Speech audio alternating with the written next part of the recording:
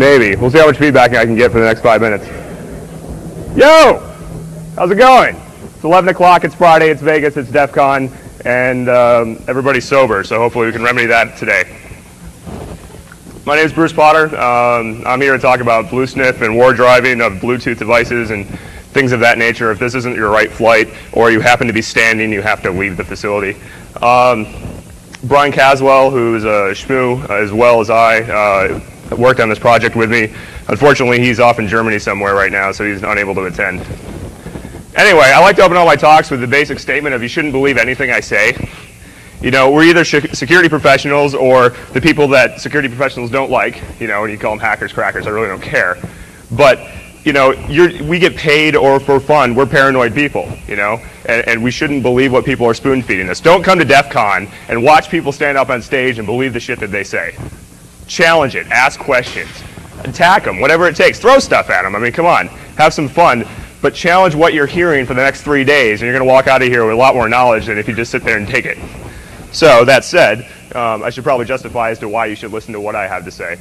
By day, I'm a security consultant in Northern Virginia. I did work at VeriSign for a while, the Network Solutions division of VeriSign even, so feel free to flog me for that later. I worked for some startups in Anchorage, Alaska as well, with a great group of people who basically were the foundation of the Schmoo Group that we started in Anchorage, and now is an ad hoc security group of about 30 or so security, crypto, and privacy wonks.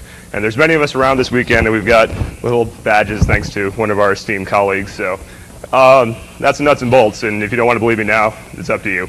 We got a lot of ground to cover today. I'm going to go over Bluetooth basics because shockingly, you know, a lot of people don't know what Bluetooth is or how it works. I could probably find half the people in this room to give me a decent litany about 802.11 security, but Bluetooth security, I don't know there's many people that can talk about it. I know in my talks when I've been speaking to people in the last 3 days, most people are just kind of, what's this Bluetooth security you speak of? We're going to go over the security aspects of the protocol. We're going to go over device discovery. That's the big meat of this thing. How do you find Bluetooth devices? And we'll go over our tool that we created. So, first and foremost, I want to get this out of the way. 802.11 and Bluetooth are not related in any way, shape, or form. I've given talks on Bluetooth and we got done. People have asked me, how do I configure my 802.11 radio to do that? No, you can't. They operate in the same band. The 802.11b, 802.11g operate in the 2.4 gigahertz ISM band, as does Bluetooth. But that's about the only thing they got going. They use the air, and other than that, 802.11 is a LAN protocol, unless you talk to community wireless folks, and suddenly it's become a MAN protocol. Bluetooth is a PAN protocol, personal area network, designed to be a cable replacement for devices that you would normally hook together kind of near you, like your phone to your earpiece or your phone to your laptop or something of that nature. There are actually, according to some studies, more Bluetooth radios in existence in the field today than 802.11 radios. So a little survey. A year ago, how many people had a Bluetooth device that they owned? Today, how many people have a Bluetooth device that they own? Okay, so about half as many there. I anticipate if you come back next year, it'll be damn near the whole room. You see everybody roaming around with the T68Is or the Nokia 3650s. All these phones are Bluetooth enabled. This frickin' laptop is Bluetooth enabled. You know, your PDAs come with Bluetooth now. It's everywhere. And 802.11 is going to be tied to some kind of device like a PC or a router. Bluetooth is going to be tied to just about every damn piece of electronic device that you can put on your person and your PC and potentially your router. So it's easy to see where the numbers are going to get astronomical quick. In Europe, Bluetooth has a lot more penetration than domestic. I believe in Asia as well. The US is just starting to catch on. Go try and buy a P800 Sony cell phone right now. You won't find it. And one of the reasons people want these, besides they're so damn cool, is the fact that they've got Bluetooth. They have a master-slave architecture. Think of it kind of hub and spoke. You got somebody in the center controlling all the comms, and then you've got a bunch of slaves hanging off of it. As I said, it uses the ISM band. There's a misconception that all Bluetooth devices are low power. One of the tenets of the protocol was to design a low-powered protocol that could be nice to batteries. You know, you got your Bluetooth earpiece. It'd be a real shame to have 2 D cells hanging off that thing. So a lot of them have been, you know, there is the capability to have low power consumption modes. But there are some people, just as the 802.11 people shove their technology out to the MAN, there are people that are taking Bluetooth and shoving it out to a LAN environment. There is actually Bluetooth LAN access devices. And these are class 1 type radios that will go up to 100 milliwatts. There's a Belkin USB dongle. It's the first gen that they made. I think it's 810 is the model number. That's a 30 milliwatt Bluetooth dongle. It works under Linux. It's a great thing. That's what I use for my development. I highly recommend it. I don't work for Belkin. I never have. And they make everything, by the way. I mean, I don't know if you realize, but Belkin now makes, if it's got electrons, they make this stuff. Bluetooth uses something called frequency hopping spreads, whatever, FHSS. Basically, frequency hopping means in 802.11 you've got something that's just living in a band. It's just basically transmitting the same section of the frequency at the same time. With FHSS, it's bouncing around. You're hammering around, you're picking different frequencies. And basically you create a hop pattern, and you hop between all the locations in this hop pattern. I've got a diagram later that's going to show this. But back in the day, meaning like World War II, FHSS was a security mechanism because you had to know the hop pattern in order to be able to intercept the traffic. You could potentially intercept little bits and pieces here, but you couldn't catch everything. Since then, it's become declassified and mere mortals can use it. But it's a dramatically different way of transmitting radio than 802.11. And this becomes really key later on when we start talking about device discovery. In the case of Bluetooth, each little band that it jumps into is a megahertz wide. It sits there for a pretty small amount of time. And it's very resistant to interference because it's hopping around. So if somebody's interfering in a band, maybe the time when they're in that band, they're getting interfered, but then they hop out and they go somewhere else, and they're able to move around interference with FHSS. Bluetooth is, I encourage you to go out and download the Bluetooth protocol specification. It's 1,000 pages, just the core spec. That doesn't include a lot of supporting documentation. We could fill this podium probably to the breaking point with Bluetooth specifications that exist. But the basic spec is over 1,000 pages, and it's like you take a pizza and you throw it on the floor and there's just pieces everywhere. That's kind of what the protocol stack ends up looking like. You've got nice layers that look very OSI-y, and then you've got things that cross-cut layers, And from a security perspective, things that cross-cut network layers, bad. Bad things are going to happen. High points in the protocol, basically RF, all the way down to the physical layer. Here's how I sync up. Here's how I find these people, and I'm able to determine where they are in their hopping pattern. There's an inquiry and an inquiry request. Basically, this is where I say, who's here? I want to find a device, and I'm sending this inquiry, and someone will respond and say, hey, it's me. This is known as discoverable mode. This is a configurable option usually on devices, whether or not they want to be found. This is the way that a public device or device you want others to find is going to be found. Once you find the device, then the protocol specifies ways of discovering services as well. So this is where we're getting higher up the stack, and this is all in the Bluetooth specification. So here, what are you? What kind of device? Okay, now what applications are you running? Are you running file sharing? Are you a phone? What's the deal? Like I said, it's got low power modes. Here's a URL for the Linux stack. It's bluez.sourceforge.net. There's a lot of I think there's 4 competing Bluetooth stacks for Linux. This one is by far the most robust and the one that's been kind of accepted by the distributions. If you're going to play around with it, I recommend, if you're doing Linux, God help you, I recommend using bluez. So Bluetooth security, there's this idea of pairing. And there's a lot of confusion about what this is in general because it's not described well by the manufacturers when you get your swank little phone and it says you have to pair it. Pairing is not required. Let's just get that out of the way. You can talk to a Bluetooth device and not be paired with it. Pairing is effectively creating a trust relationship. The pairing is an activity when you go to pair the phone, there's a pin on both sides. And you enter in the pin into both devices. They are able to basically, one side creates a random number, does some cryptography with a pin, sends that random number with a crypto across the other device. The other device has to be able to basically undo it and ship the random number back, and then it's all good. We'll talk about why that's vulnerable in a minute, so people may see holes in this already. But once that's done, they have this cryptographic key that they can then use basically forever. So the pair key will then derive session keys later on. So this pairing activity happens once. It doesn't happen every time these 2 trusted devices talk, but you do not need to be paired in order to talk. Bluetooth has, as you would expect, AA and E. It has authentication and authorization services. This can be done on a per connection basis, basically all traffic between 2 devices or per basic session between 2 services on a device. So you could have your file transfer be authenticated and your voice traffic not be authenticated or something like that. Encryption is the same way. So this is a classic problem in software engineering, right? I've given you options. I'm the Bluetooth protocol designers, and here's some options on security. What are you going to do? Screw it all the hell up. So, and think about this. It's one thing to screw it up like on a server. Like I'm making a web server and I've botched the security, and I don't use SSL, and I don't pay any attention to like how my architecture is created, whatever. This is an embedded device a lot of times. How much horsepower can you really put in that earbud? You know, do you really have enough spare cycles to be able to encrypt? Or if encryption is a requirement for you, how expensive is your device going to be? So a lot of developers will be like, to hell with it, we're just not going to do it. And even if they do it, they may decide security's hard, and I'll give you a checkbox to turn it off. Or maybe by default, I'll have the checkbox off, and you have to go in and check it to make yourself secure. Excellent. This is the way it should work. So you've got two people that can shoot themselves in the foot, you and the people who wrote the application for you. So now there's this idea of profiles. If the early 802.11 days taught us anything, it's, or at least taught me something, interoperability can be a real bitch when you give people options or when you don't really specify how you're supposed to play nice together. Bluetooth has this idea of profiles where you can say, hey, look, I'm a keyboard, and I'm going to talk in this manner, and this is how I'm going to communicate to you. And you can formalize this into a profile. And these profiles are publicly available, and anyone that wants to make a Bluetooth keyboard to interact with you or a device to understand your keyboard will just go implement that profile, and then you're able to talk to them. It helps interoperability, except there are a lot of profiles out there. If you go to the Bluetooth website, there's just scads of profiles. And secondarily, there are multiple profiles for the same types of things. I had a Sony Ericsson T68i, and I had a Belkin earpiece. And the Sony Ericsson T68i, I hated. It was a really crappy phone with bad antenna, and I basically kicked it until it broke, and then I upgraded to a Nokia 3650. And I thought, great, I'll just keep my earpiece, and I'll be all dapper and whatnot. Well, the problem is, the T68i understood both the hands-free and headset profile. Note, there's two different ones that basically do the same thing. But the Nokia only understood the headset profile, and my earpiece implemented the hands-free profile. So I'm SOL. I have this swank little thing that I had to sell on eBay because I have no use for it. I hope someone in this room bought it and is enjoying it.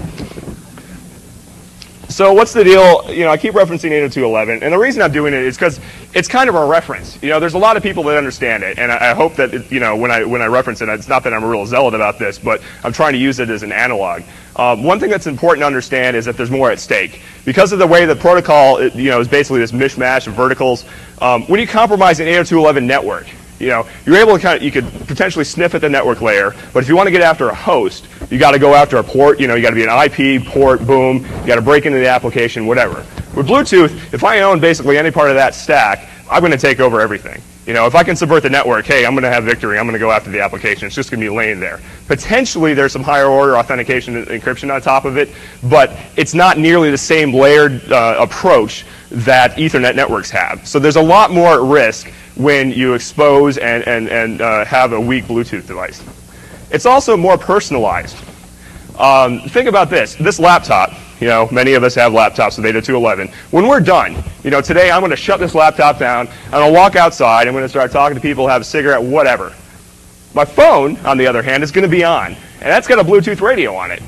So if I'm looking to track me, or someone is looking to track me, they will be able to key into my phone to determine where I am all the time with really cheap gear. This is really neat. This is tracking with like $50 radios. And this is tracking potentially on a metropolitan scale. I can make a little sensor network in downtown DC, figure out who's got what Bluetooth devices, and track them everywhere. I can determine what's going on, what senators are speaking to each other. Oh God, all the national security advisors just got together, what's going on. This is really kind of scary, okay? There are more Bluetooth radios in existence than 802.11 radios. Here's this huge tracking problem. This really hasn't been covered. I mean, this has not hit the press. How many people have an information security policy that covers wireless? How many people have one that covers Bluetooth explicitly? Excellent, congratulations. That's really unfortunate that these numbers are so small. This is something information security professionals have to think about, and in the interim, the attackers are going to have a blast with. There's going to be a lot of executives out there wondering what the hell is happening and why people are listening in on their phone calls from 3 miles away. So here's this, here's my Mad Vizio foo. If you think of this, from earlier, direct sequence is basically just eating up this huge band and broadcasting all the time in the same place. Frequency hopping spread spectrum, you can see where it's basically creating this pattern and hopping all over. I'm about to talk about service discovery, and I decided this is probably the time to kind of give you a visualization so you understand why Bluetooth is so much different than things like 802.11b and G. So 802.11, like I said, uses DSSS. Transit's always in the same place, which makes it great to find. If I know you're on channel 1, I'm going to find you. I'm going to find you right then, because I'm going to start listening on channel 1, and that's all that's going to happen. 802.11 channel 1's like 2.4 to 2.41, some nonsense, whatever. you can get there. There's no confusion about where channel 1 is. So, you may have multiple channels. Like in 802.11, you've got, in domestically 11, overseas, 13 or 14. But all you got to do is cycle through, what, a handful? We're talking in the order of 10 channels. So there's some cards out there that do this real well. Cisco's got an RF mod mode that's basically transparent channel switching. It runs through all the channels constantly in hardware. This isn't like a firmware kind of thing. This is just hardware channel switching, and it basically looks like it's promiscuously sniffing on all channels all the time. That's why Cisco cards kick so much ass when you're doing wireless 802.11 security work. Prism 2-based cards like Linksys and Netgear cards don't have that functionality in hardware, but they have it in firmware. So they can run through, but they don't run through as fast, it turns out. The Orinoco cards, for those that have used them, like with something like Kismet, you have to have basically an external channel hopper to say, I'm going to have to run through the channels in hardware or in software, and just kind of tell it flip, flip, flip, flip, flip. You do about 3 a second or so, it turns out, on the cards before they start to basically miss a lot of traffic. Another nice thing about 802.11 finding it, so not only do you know where they are in the frequency band, but there's this idea of beacons in 802.11. And this is basically an access point saying, I'm here, I'm here, I'm here, I'm here. In general, it's 100 milliseconds. It's configurable. You can crank it way down. You can crank it way up. But nonetheless, a lot of people have these beaconing networks. You can turn it off. Most access points now give you the ability to create a cloaked or closed or all these different names for it network. And that fools some war driving utilities. NetStumbler, kind of the original granddaddy of these things, unfortunately, really all it's doing is querying the card and seeing what beacons are there. It's not promiscuously listening to say who doesn't want to be found. AirSnort and Kismet, though, however, will. They allow you to access the card promiscuously and go in and just listen. So even if they're not beaconing, you're going to catch traffic that's going across. So what you need to have in that case is some other manner of regular traffic to focus in on. And the beautiful thing about modern day PCs, especially like Windows boxing, they're pretty goddamn noisy. Windows got this SMB crap going all the time. Now with OS X, you've got Rendezvous, so you got all this multicast traffic flying out of the box. These machines are not quiet, and you will find them in a heartbeat. As long as hey, I've only got 10 channels to run through, you're periodically going to be doing a rendezvous request, I'm going to find you in about 2 minutes. I mean, let there be no confusion. So anyway, the 802.11, when it comes right down to it, is pretty easy to find stuff. I mean, everybody here has gone war driving, I got to assume, or at least been with friends that have been war driving. You go out there and it's just instant gratification. It's the greatest thing in the world. You're riding out, bing, bing, bing, bing, whatever. Bluetooth is not going to be that way. Frequency hopping spread spectrum is a lot harder to find. First off, at the RF level, Bluetooth is a pain in the butt because you got to line up with that hopping pattern, and you got no idea where the transmitters are in the hopping pattern. So if you know the MAC address of the device and you want to ask it a question or tell it to do something, first thing you got to do is line up with the hopping pattern, which basically means I'm going to run through the hopping pattern really damn fast in an effort to catch up to you. Well, that's a real pain in the butt, considering the hopping pattern is about 2 seconds long in the first place. And maybe because you're transmitting something and you're eating up more time slices than you should, I miss you the first time, and then I got to do it again, and then I got to do it again. And after 10 seconds, usually, statistically, you will have found the device you were looking for. Okay? This is not like abnormal. This is the way the protocol works. You will find devices between 2 and 10 seconds on average. I mean, for those that have Bluetooth devices, when you try to get them to pair or you're trying to do something, they don't show up right away. And the reason is they're trying to align on this hopping pattern and figure out what the hopping pattern is. So as you can imagine, you're not going to get the instant gratification where you, before in 802.11 you had a couple of milliseconds to find it, microseconds even. Here you're just running around looking. And if he's not there or he goes out of range for a second, you're going to just keep doing it. You're going to retry. It's a real pain in the butt. Thankfully, devices can be discoverable. And you can actually, send it the inquiry request I talked about earlier. And you would think, well, most people wouldn't have this on unless they were like in the process of doing something active with their machine. And for those that have the T68i, you could put it in discoverable mode, but it would only stay there for about 3 minutes and then it would go away. This was not a security feature, mind you. This was a power feature. When you're in discoverable mode, it sucks up a lot more power because it's listening much more actively for requests on the network than it normally would. So I was at Black Hat, and I've got my little phone, and a buddy of mine is a race car driver, and I crew for him, and last weekend his tire rolled off his rim, and I took a picture of it with my phone. And so at Black Hat, I figured, well, I'm going to see how many people will just take the picture of this freaking tire. And so I'm going around in all the rooms, and I'm scanning Bluetooth devices, and, there's just, probably per room a dozen phones that are just sitting there in discoverable mode. Some people actually took the picture. It says, some unknown person is trying to send you a file, and people are going, oh, yeah, That seems like a rational idea. I think I'll do that. Devices can, thankfully, you can turn off this idea of discoverable mode, and in that case, you need to directly probe the Mac in order to talk to it. So once you turn, you've discovered each other. Say, this is a legitimate situation. I'm trying to get my phone to talk to my laptop, and I've done the pairing. Do the pairing. One side was discoverable, the other side didn't need to be. I paired. I can turn discoverable mode off, but now that they know each other's MAC addresses, all they're going to do is when one wants to talk to each other, it's basically going to start walking around through that hop pattern with that MAC address, targeting at that MAC address until he finds that guy. Bluetooth also has the problem of service discovery at the application layer. There's potentially a lot less traffic going on. When I'm standing here and I'm not making a call, I'm not syncing my calendar, I'm not doing anything of that, the phone's pretty damn quiet, my laptop's pretty damn quiet, there's not a lot of traffic going around. Given the problem that you have, that there has to be some kind of traffic for you to sync up on this pattern, that makes it kind of difficult to be able to sniff promiscuously for this data. Sophisticated RF gear solves a lot of these problems. If you got a spectrum analyzer and you're just sitting there, you're going to see little boop, boop, boop burps as this thing's bouncing around in the spectrum. However, a lot of us can't, afford spectrum analyzers. Secondly, they're kind of big. They don't look quite as impressive like laying on the table. And lastly, it would be real nice if cards did this, if you had some greater flexibility into how the cards interact at the RF level. And as of yet, no one's been able to make a standard kind of run-of-the-mill card do it. You can buy PC cards, they're about, between $500 and $2,000, that are effectively software spectrum analyzers. And I'm not really certain what the differences are between those cards and the, basically $50 commodity Bluetooth gear. And that's kind of what I'm working on right now, is digging through firmware on all these Bluetooth devices, trying to figure out what options are there that aren't being exposed in open source drivers. Yeah, obviously we've gone past. Okay, so a fun attack. This is... Okay, this is one of those red herrings. I'm going to throw this one out there, but in practice, it's not going to be much of an issue. If during the pairing process, I can intercept your traffic, I own you. I know your keys. I'm able to basically get your random number, and then maybe I'm being a little over the top, but the PIN is usually a 4-digit number, and there's a search space there that's pretty easy to brute force your way through until you find the right thing.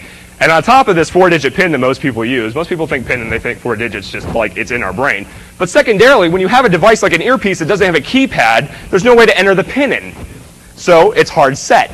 So Belkin earbuds have 1, 2, 3, 4 as the PIN. So if I know you just paired with a Belkin earbud and I'm able to intercept that traffic, I can create your keys on my own, and from that point on I can decrypt, authenticate, I can do anything I want to your traffic. This is a bad thing. It's recognized by the specification creators, but there's really not a lot of way around it right now. Basically, if you're going to pair and you're really paranoid, go into a Faraday cage or some nonsense. In general, it's going to be a pretty safe activity. More likely, the attacks that you see right now are these poorly designed software, people with optional security. I had a card for my iPac. I don't recall what vendor it was, and it installed the driver for the Bluetooth card, but then installed a whole bunch of profiles and the software that supports it. So first of all, the profile that supports the network access or the software that supports the network access profile is actually a PPP server. So there was a PPP server installed on my PDA. This was non-trivial. I mean, this is like a 3 meg piece of software in and of itself. The whole driver was like 9 megs. Secondarily, it had a file sharing profile, and the file sharing profile was turned on by default, without encryption, without authentication, and it was sharing the root of my PDA's file system world writable. It was awesome. It was potentially the worst possible thing anyone could have done to a driver, and it was just the default installation. This is real similar to the early days of 802.11 wireless security problems. A lot of you probably remember Lucent's access points back in the day where their serial number was their WEP key, was their SSID. So when you drove down the road and you saw a 6-digit hex SSID, you said, and it had the Lucent octet in front of it, you're like, oh, great, I know the WEP key, I can sniff your traffic. There's no point of even running WebCrack or something. These defaults are going to be the first thing that the vendors solve. They're going to go out there and they're going to get pushback, I think, probably from corporate security folks mostly, because those are the people with the real money, and say, hey, why don't you fix your shit? Come back when you got better defaults, and then we can talk. Okay, so low-power devices like Class 3 devices can be intercepted at a distance with reasonable, antennas. If you're a Class 1 device, it's even easier. to this laptop from my phone, I was able to do a distance from basically the back of the room to here in a session the other day. So, you know, that's a pretty substantial difference. And basically, I'm not sure what this is. I think the thing on my phone is only a Class 3 device. That's an appreciable distance just for, you know, how it's supposed to be used. If you're really trying, you're going to be picking it up for many number of meters. So basically, it's like your own Rift ID tag, you know? People can follow you around. And I want to just reinforce this. It's not expensive, you know? The cell phone companies can follow you, you know? E911, great. I'm in distress. The cell phone towers can triangulate me, great. I'm sure there's no privacy concerns about my phone company knowing where the hell I am. But now, not just the phone company, but anyone who's really interested in your activity can create a pretty cheap little network of Bluetooth devices, and they can track you everywhere you go. Okay? For most of us, that's not an issue. For some people, it's paranoia. For others, it's a fact of life, something they need to be concerned about. So, Bluetooth war driving. War driving is probably a bad term because if you're driving by, and given this nature of it takes a long time to pick up the device, you're probably not going to see it. I mean, everyone's war driven at like 60 miles an hour. Bing, bing, you keep picking these things up. You're not going to have that here with Bluetooth. So it's more like war walking. The original way that I did this was in New York about 1.5 years ago, and just roaming around with my PDA and the little device and just keep hitting scan. It said, no devices found. Yes, yes, yes. And there weren't a lot of devices at the time that had Bluetooth, so it was a pretty boring endeavor. And it turned out you probably needed a better UI to be able to pull this off successfully. By default, just doing that mechanism, like your phone or your PDA, is not going to define non-discoverable devices. So if you're really looking to have a good time with somebody, if they're not discoverable, your life just got a lot more miserable. I'll get into like how you can overcome it, but it's not going to be pretty. New tools really need to catch on in order to kind of draw out these concerns. And I think that we're going to see in the next year or two a kind of explosive growth, not only in Bluetooth device penetration, but also in the security community's interest in it, and the number of tools are going to be created. You know, today there's just a handful of tools, only a couple of them are really security related. It's going to become a lot more proficient. Now, I anticipate next year at DEF CON, there'll be, you know, 2 or 3 Bluetooth talks instead of 1 like there is this year. There, of course, is the wonderful voyeuristic appeal of 802.11 war driving, where you get to go around and see who's doing what. The problem is right now, the devices that I'm aware of don't have clear interfaces to allow you to promiscuously sniff traffic. So because of that, it's not quite as voyeuristic. Like, you know, with 802.11, I could read your email. In theory, with Bluetooth, I can listen to your phone conversations, but that kind of alien technology doesn't exist for us mortals yet. And hopefully, at the end of the day, there's some software developers back in a room who are going to get this all figured out and solve some problems.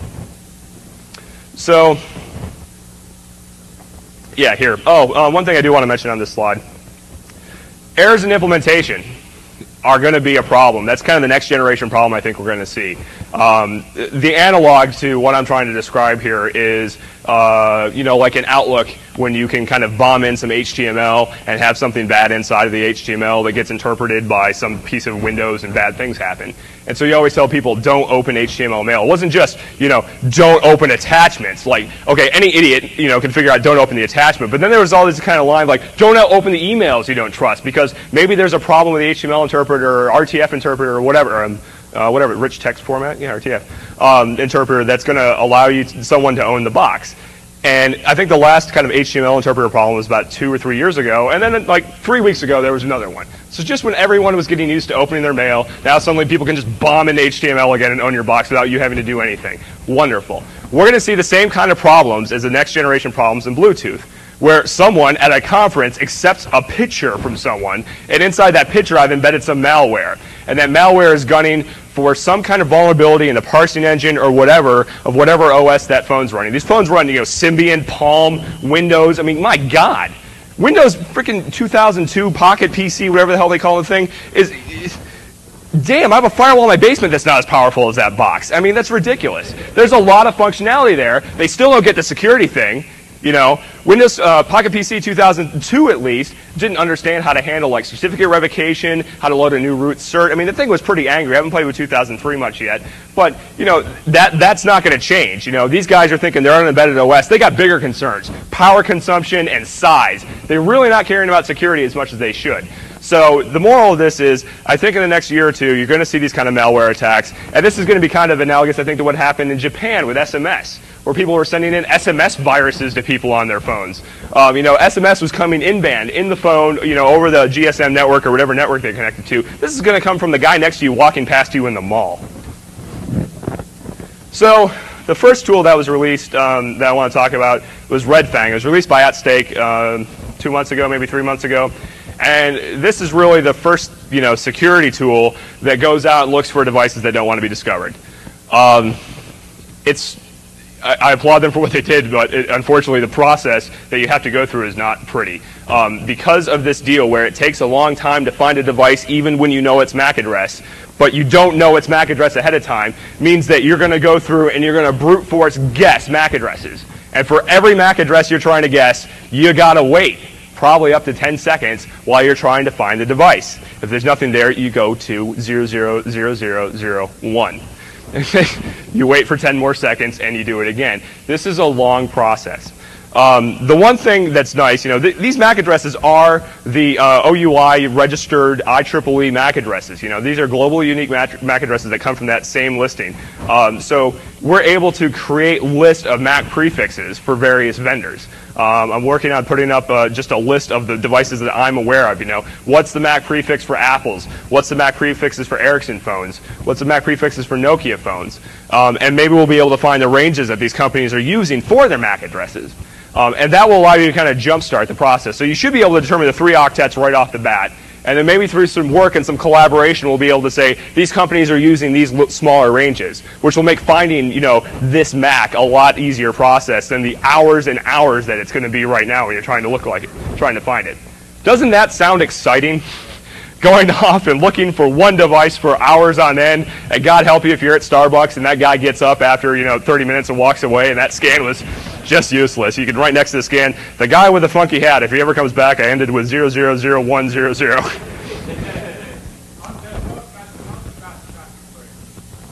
The question is there broadcast or multicast traffic for it? Bluetooth is I guess the way to describe it, and I've seen it publicized, is not a promiscuous protocol, meaning everything's pretty much what you would analog to unicast. The closest thing to this broadcast is this idea of the inquiry request. I'm unaware of anything else that basically doesn't specify, have to cause you to go right at the MAC address. The only thing that's kind of generic, i.e. a broadcast, is this inquiry request. By turning off discoverable mode, that thing's dead. So, this takes a long time, but this is the only way. And so if you're an angry adversary, you're looking and you're targeting someone specifically, this kind of thing's going to work out for you. If you're not an angry adversary, well, then you're probably not going to really go down this road. It's fun and it's neat and all, but I think academically that's about all we got.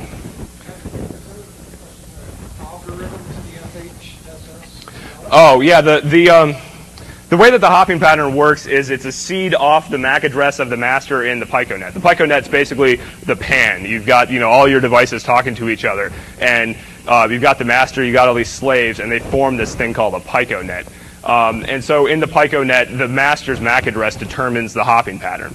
And this is kind of interesting. If the master in your PicoNet is discoverable, he's basically pimped out everything in its PicoNet. Because you're able to see the master, you're able to find his MAC address, you're able to determine the hopping pattern, and at that point, hey, great, I can now listen to everybody because I know exactly what their hopping pattern is. If one of the members of the PicoNet is indiscoverable, he's there, and that's good, but you don't know what hopping pattern he's on yet, so you still got to work like hell to try to find other devices. So, just from an architectural perspective, my God, you have to architect your personal area network. Who's my master, and is he going to be in discoverable mode? Make sure he's not, and you'll probably be a lot happier. So we ripped together this thing, and I will caveat this really heavily right now and say it's not the prettiest piece of code, and I'll be real happy if anyone downloads it and it actually works successfully out of the box. It was kind of a last minute. We were going down the road that AtStake had gone down, and then they released, and we just kind of sat in our hands and felt a little dejected. And then we decided, we'll tackle the usability problem because usability is a big issue in security. And so we made a really wonderful ncurses application that periodically just kind of disappears. So it's real usable. I'm sure a lot of you have heard this study called Why Johnny Can't Encrypt. And it was a study done by some researchers, I think in California a couple years ago, where they took a bunch of people in the room who weren't computer savvy and locked them together and said, here's encrypted email, here's how you do it. Okay? First, without telling you anything, can you send encrypted email to each other? And a few people succeeded, most people failed. Then they spent the day explaining this to them and said, okay, now send encrypted email to each other. And a few more people figured it out, and the rest of the people still kind of scratched their butts and said, I don't get it. Usability is a big security issue, you know, and as application providers, as system integrators, as attackers, as whatever, you got to care about usability. And potentially it's more important than the technology, because the technology, I can stand up here and hit you with a technology stick today, and most of you are going to get it. And you're going to walk out of here and say, I understand this shit, this is good stuff. But my God, are the tools terrible. They just crater, there's no way to use them, they're ugly, I don't understand it, whatever. You know, or I got to compile some crazy LKM for Linux that takes like 50 other widgets to compile. Hate that. So, you know, we tried to solve the usability problem. I made it an unusable tool. Well, if you do download this and you fix it in any way, shape, or form, please email me the patch and we'll get it integrated. We're going to try to rev this a little bit farther just as some proof of concept code, and then we're going to go off and do some better integration that I'll get into in a minute.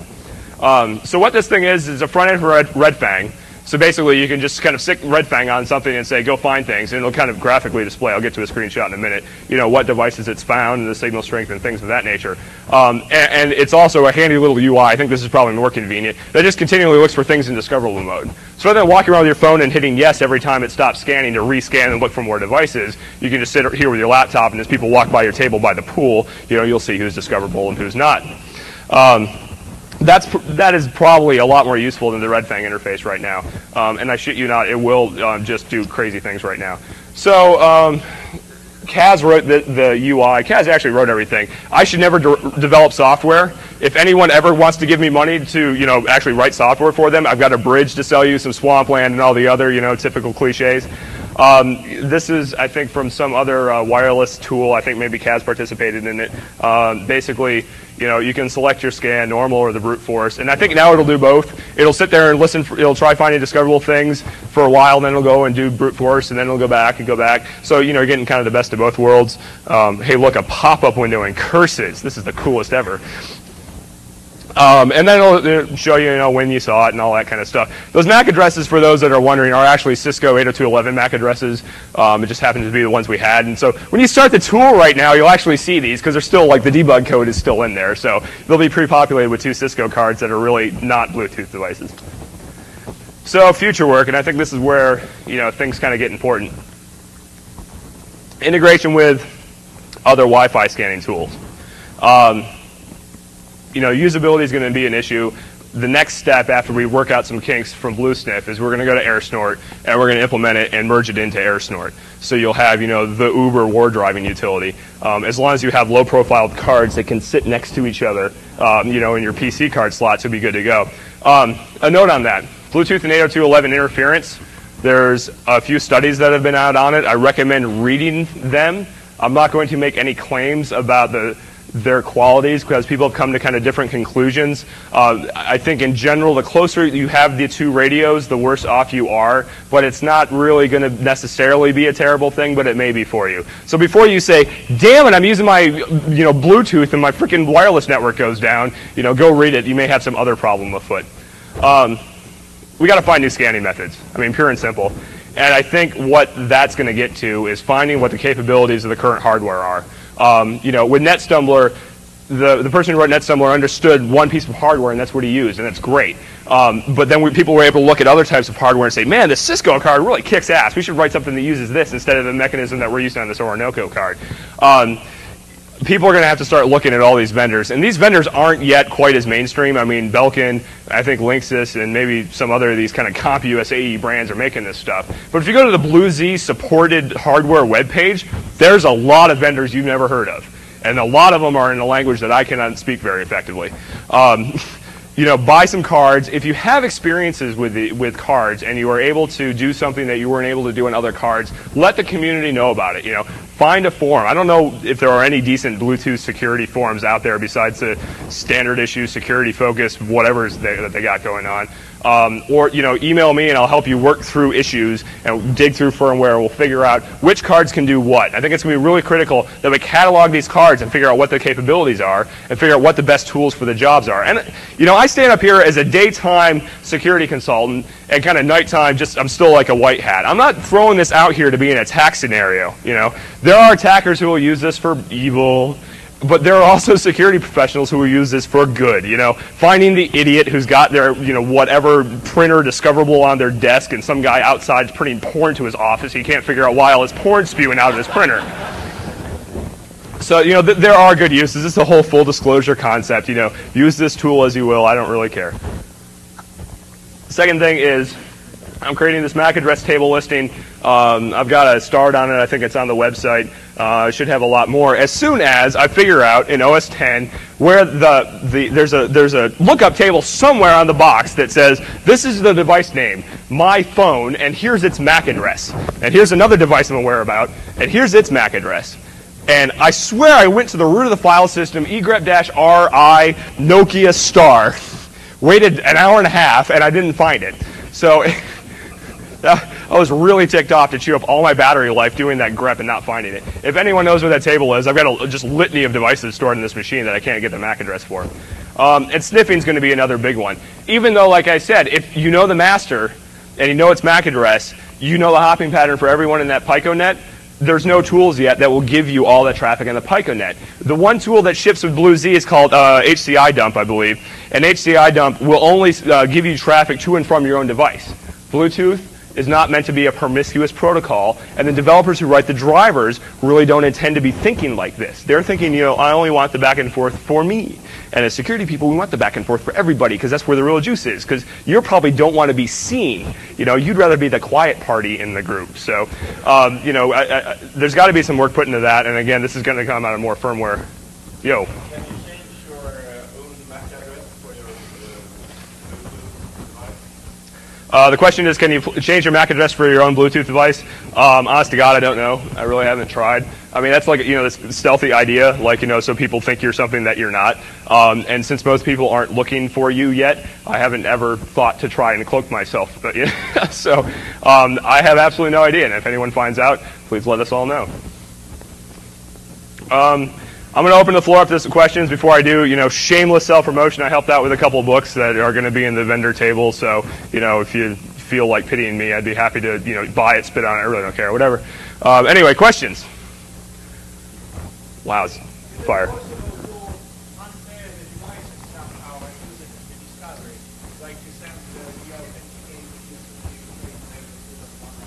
The question is, can you unpair devices and basically cause them to, in 802.11 lingo, reassociate?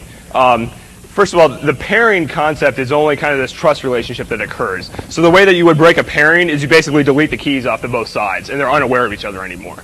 And as far as a reassociation, there are various control frames that you can send. The hard part isn't sending them, it's just knowing how to send them, what part of the frequency to be on, and what MAC address to be. So there is that capability to break the connection, but it's not, frankly, I just haven't examined it at all because I'm still fighting with this first part of the problem. Other questions? The question is it possible to force a device into discoverable mode? You're talking as an outsider, not as the person who owns the device. Right. That would involve subverting the device itself to be able to do it. There's no protocol bit that says, hey, flip yourself into discoverable, then let me discover you. It's not possible. That's the thing. It is listening. It's listening generally in a low power mode, and that's why you can still address it by MAC address. If it hears a frame for its MAC address on the right part of the pattern, it says, oh, this is for me, and I need to deal with it. So even when you're not discoverable, you can still talk to the device. And even, this is kind of neat, when I was sending pictures of these people's phones, you can scan these devices, you can find them, and nothing pops up. There's no security mechanism against discovering the device.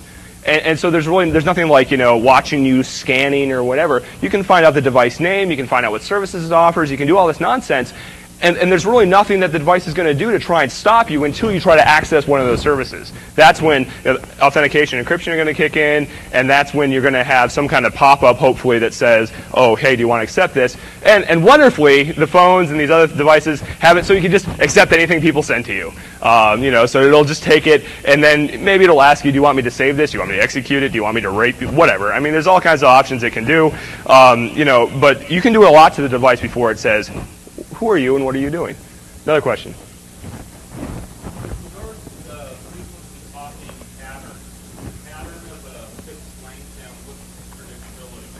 The question is about the predictability and the length of the pattern. I think the pattern is about 2 seconds. It sits on every part of the pattern for 625 microseconds, and there's 79 locations in the pattern. But it's a permutation of the MAC address of the master. So, combinatorial mathematics say there's a lot of different patterns that are possible. That mechanism that you go through to try and find someone when you don't know their pattern, that discovery mechanism, is kind of the best way to do it. Or at least that's the people who designed it came up with the best way, and no one's been able to beat it yet. Other questions?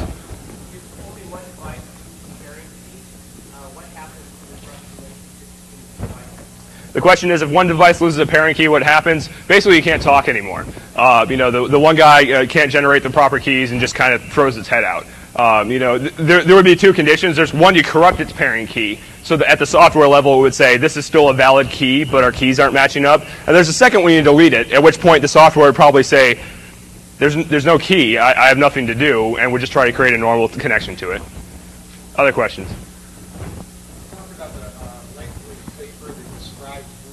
Are there also IEEE or IETF specifications? The question is regarding other specifications on Bluetooth besides the ones that I referenced. There's some IEEE work. I think it may be in the 802 chain somewhere. I'm not really sure. The authoritative source is bluetooth.org.com. Bluetooth is a royalty-free protocol that was originally developed by Ericsson and then released in the public domain. Ericsson actually kind of had a revelation to say, we can develop all this stuff, but unless we give people the ability to use it independently, no one's ever going to adopt it. It may be the greatest freaking piece of whatever in the world, but no one's going to pay us because until we get critical mass, nothing's going to happen. So, you can go to the Bluetooth website, you can download miles of specs, and there's like little primers there that you can get that are actually give you kind of a soft landing. There's also an Bluetooth application development book that I cannot for the life of me remember, but if you search in Amazon for Bluetooth application development, it's a really good book. It gives you a great head start in using BlueZ, explains the protocols more in depth, it explains the power consumption issues. As an application developer, you need to be concerned about power consumption and layer 1 issues. It's the greatest thing in the world. I need to worry about everything from layer 1 to layer 7, and I'm just this poor guy at a desk, and I don't know what to do. There's going to be problems with this for a while, but through our diligence, I think we'll be able to tackle it. Anyway, I think I'm going to wrap it. Oh, well, I'll take one more. Fire.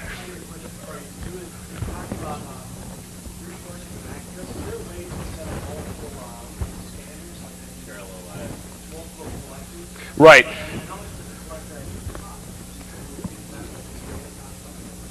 Right, exactly. The question is, can you parallelize the scan? The Red Fang tool has been explicitly made to be able to be threaded, so you can kick off multiple instantiations of it at a time. And it's really going to be limited to how much crap you can shove on your box. If you get a USB hub or string a couple USB hubs together and slam in a bunch of Bluetooth devices, in theory, as much as they'll support, you can run off and scan. The issue is you need to make sure you're not scanning the same space. Like if you got 16 radios, you shouldn't all start them at 00000, because you're just going to waste a lot of time. So you can parallelize that, and I think that's probably the short-term technique that people are going to use when they're really interested in finding someone. You just stick a bunch of radios on it, you solve the problem, and obviously it's a binary search. Well, it gets shorter. Anyway, one more. Doctor. All right, excellent. I appreciate it. Thanks a lot, guys. Have a blast.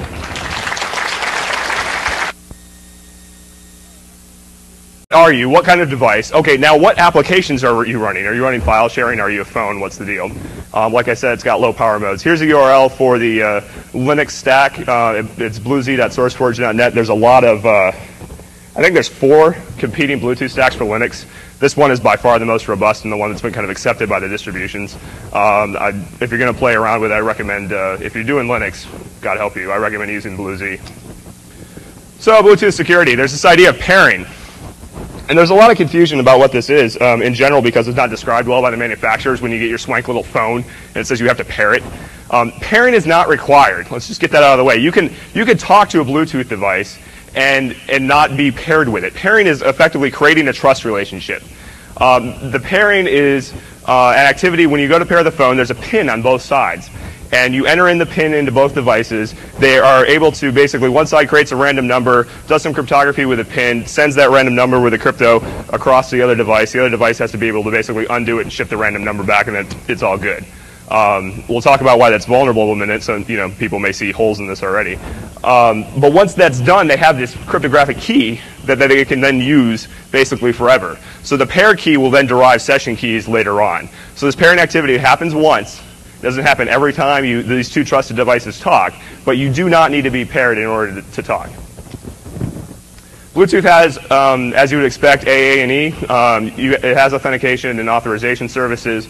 This can be done on a per connection basis, basically all traffic between two devices or per basic session between two services on a device. So you could have your file transfer be authenticated and your voice traffic not be authenticated or something like that. Encryption is the same way. So this is a classic problem in software engineering, right?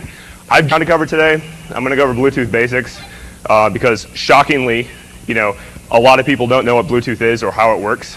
I could probably find half the people in this room to give me a decent litany about 802.11 security, but Bluetooth security, I don't know there's many people that can talk about it. I know in my talks when I've been speaking to people in the last 3 days, most people are just kind of, what's this Bluetooth security you speak of? We're going to go over the security aspects of the protocol. We're going to go over device discovery. That's the big meat of this thing. How do you find Bluetooth devices?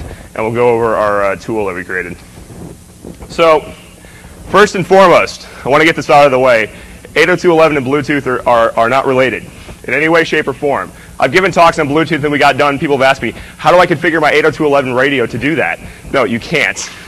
They operate in the same band. The 802.11b, 802.11g operate in the 2.4 gigahertz ISM band, as does Bluetooth. But that's about the only thing they got going. They use the air, and other than that, 802.11 is a LAN protocol, unless you talk to community wireless folks, and suddenly it's become a MAN protocol. Bluetooth is a PAN protocol, personal area network, designed to be a cable replacement for devices that you would normally hook together kind of near you, like your phone to your earpiece or your phone to your laptop or something of that nature. There are actually, according to some studies, more Bluetooth radios in existence in the field today than 802.11 radios. So a little survey. A year ago, how many people had a Bluetooth device that they owned? Today, how many people have a Bluetooth device that they own?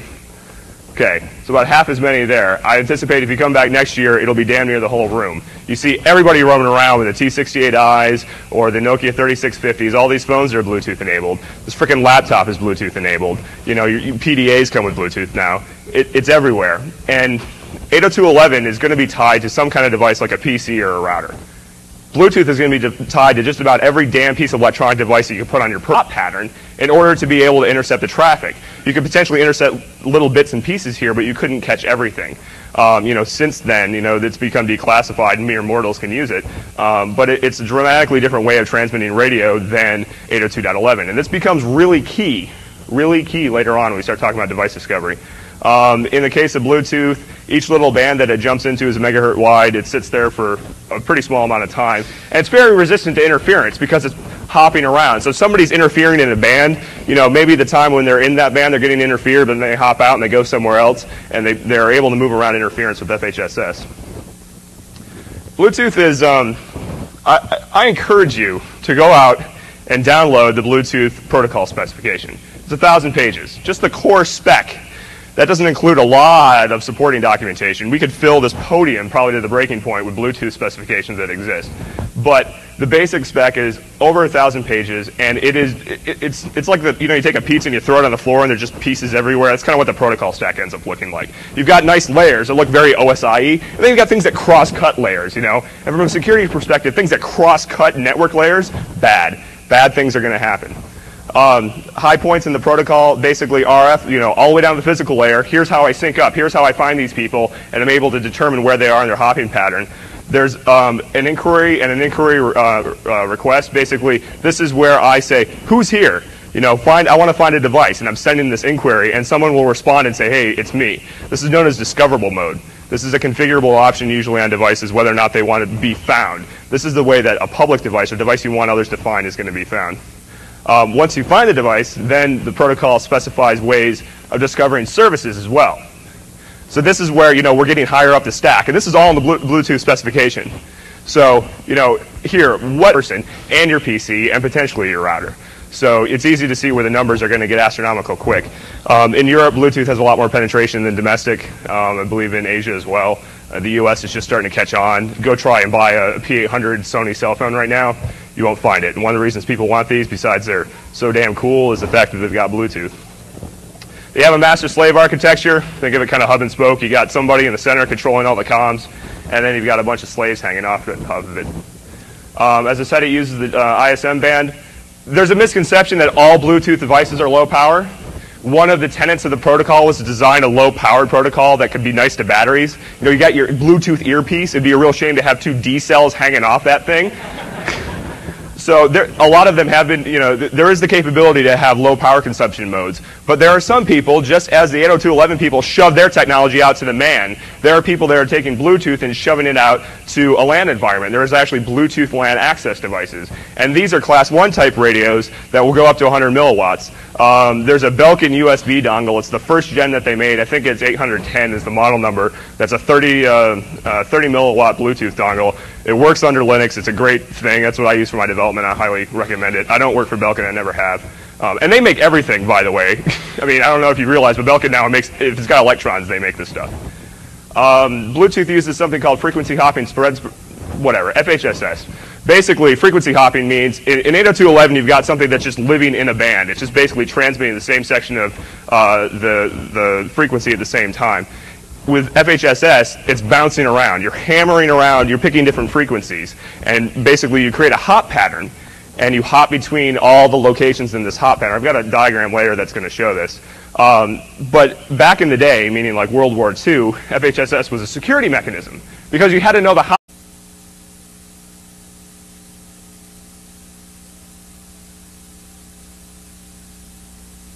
Maybe. We'll see how much feedback I can get for the next 5 minutes. Yo! How's it going? It's 11 o'clock, it's Friday, it's Vegas, it's DEF CON, and everybody's sober, so hopefully we can remedy that today. My name is Bruce Potter. I'm here to talk about BlueSniff and war driving of Bluetooth devices and things of that nature. If this isn't your right flight, or you happen to be standing, you have to leave the facility. Brian Caswell, who's a schmoo, as well as I, worked on this project with me. Unfortunately, he's off in Germany somewhere right now, so he's unable to attend. Anyway, I like to open all my talks with the basic statement of you shouldn't believe anything I say. You know, we're either security professionals or the people that security professionals don't like, you know, and you call them hackers, crackers, I really don't care. But, you know, we get paid or for fun, we're paranoid people, you know, and we shouldn't believe what people are spoon feeding us. Don't come to DEF CON and watch people stand up on stage and believe the shit that they say. Challenge it, ask questions, attack them, whatever it takes. Throw stuff at them. I mean, come on, have some fun, but challenge what you're hearing for the next 3 days, and you're going to walk out of here with a lot more knowledge than if you just sit there and take it. So, that said, I should probably justify as to why you should listen to what I have to say. By day, I'm a security consultant in Northern Virginia. I did work at VeriSign for a while, the Network Solutions division of VeriSign even, so feel free to flog me for that later. I worked for some startups in Anchorage, Alaska as well with a great group of people who basically were the foundation of the Schmoo Group that we started in Anchorage and now is an ad hoc security group of about 30 or so security, crypto, and privacy wonks. And there's many of us around this weekend and we've got little badges thanks to one of our esteemed colleagues. So that's the nuts and bolts, and if you don't want to believe me now, it's up to you. We got a lot of